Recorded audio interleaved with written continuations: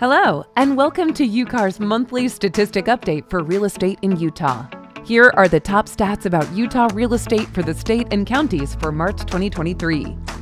Number 5. The average active listings throughout March in the state of Utah was 6,699, a 4,544 increase from 2022's 2,155. Number 4. 2,448 homes went under contract in March 2023, compared to 3,113 in 2022, a 665 decrease. Number 3. The median price sold for the state of Utah in March 2023 was $530,500, compared to Utah County's $571,990. Number 2.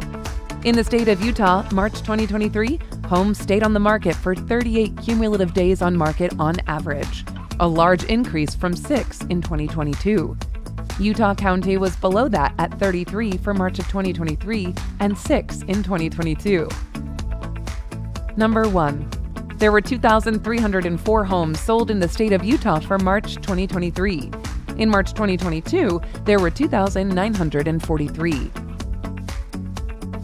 Bonus stats. The next stats are from counties that make up the Utah Central area for both March of 2023 and 2022. Carbon-Emery counties listed 8 homes and sold 6. In 2022, they listed 35 and sold 22. Grand and San Juan counties listed 22 homes and sold 9. In 2022, they listed 18 and sold 10. Duchesne, Uinta, and Daggett counties listed 44 homes and sold 46. In 2022, they listed 80 and sold 52.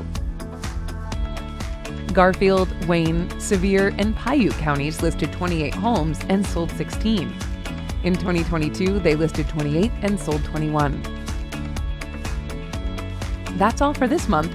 To get more statistics, visit our stats page at ucaor.com or go to utahrealestate.com.